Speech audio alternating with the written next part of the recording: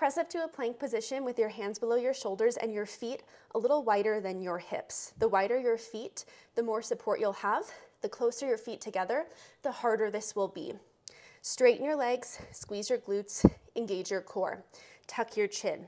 From here, inhale and lower down into a push-up, and then exhale, press up. And as you do, shift your weight to one side, lift your hand and tap toward your opposite shoulder.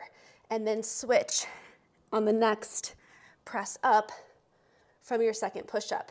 And repeat, lowering down, driving up with that hand tap to shoulder. You can adjust this just like you would for any push-up, where you might lower down from your feet, press up from your knees, and then go into your tap.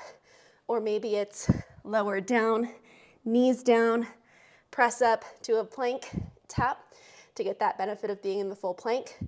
Alternatively, you can perform this on your knees, or you can perform this in a full plank position with your hands on a stable elevated surface. If raising your hand all the way up to your shoulder does not feel accessible yet, you can lower down, press up, and then play with lifting one hand at a time.